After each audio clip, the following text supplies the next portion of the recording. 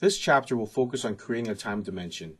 It is important to know what level of detail you want prior to building a time dimension.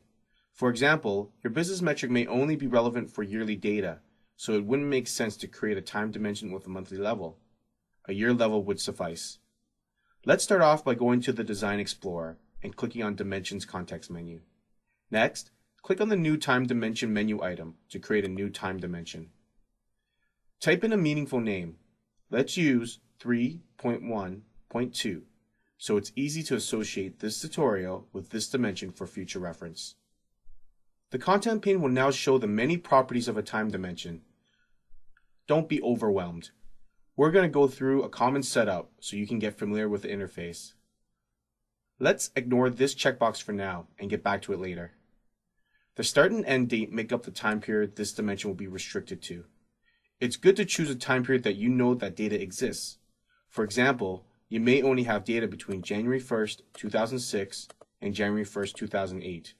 You should set the start and end date accordingly. In some cases, data is refreshed daily, so you would want the end date to be today's date. Conceptually, this means that the end date will change as time progresses. That is, if the dashboard with this dimension in it was open today, the end date would automatically use today's date. To accomplish setting the end date up like this, we need to revisit the checkbox. By checking this off, we can now set the end date to the aforementioned concept. Now click on the new button that just appeared. There are a few choices, but we will choose End of Today. Now you won't have to worry about updating this dimension every time new data comes in. Let's move on to the time periods now. These time periods represent how you aggregate your data. For example, you may have monthly data, so you would check the month period at the minimum. Let's click on the Preview tab and see how it looks. It would also make sense to roll the time dimension up to a year period, so you can see how your business metrics look annually. Finally, there may be a particular way you want to show a date, so let's go over to the Formatting tab. There are many ways you can format each time period. The defaults are usually good, but let's change the calendar month. We are going to choose this format so we can save some text space on the visualization that shows dates.